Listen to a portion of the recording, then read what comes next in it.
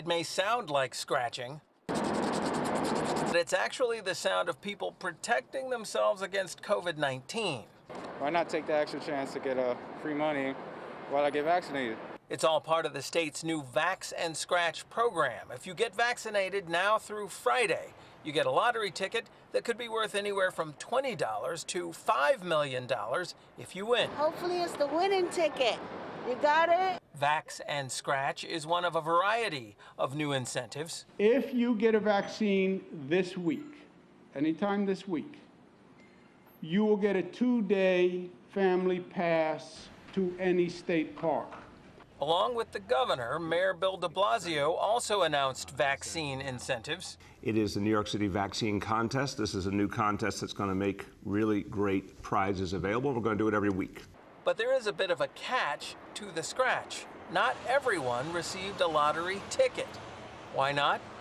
It's your first shot. So it's lure people in to get the first shot.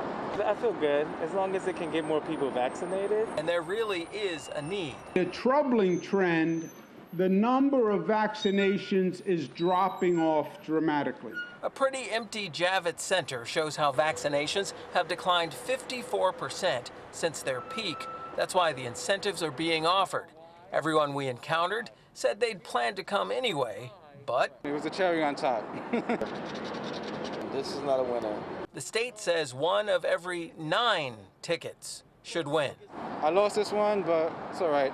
As long as I'm back for my second shot, I know things are going to be even more better from there on.